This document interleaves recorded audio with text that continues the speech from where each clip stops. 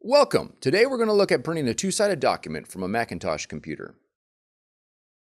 This video will cover multiple models and operating systems. Even though your machine may not match the model on the screen, the overall process will be the same.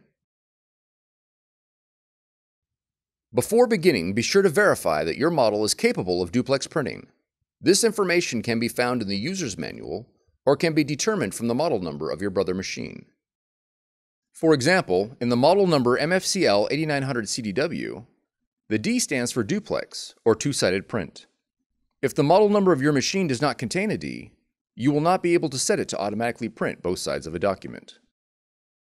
To begin, open a multiple-page document in your software application and select the print option. Then select the two-sided option from the print window. If the two-sided option is not displayed, or you wish to adjust the orientation of the duplex pages, click on the Application drop-down menu and select the Layout option. Select your preferred orientation and then click Print. Some applications, such as PDF readers, will not show the two-sided settings from the print window. To ensure your brother machine is set to two-sided printing, click on the Printer option. Then select the two-sided option. To adjust the orientation of the duplex pages, click on the Media and Quality drop-down.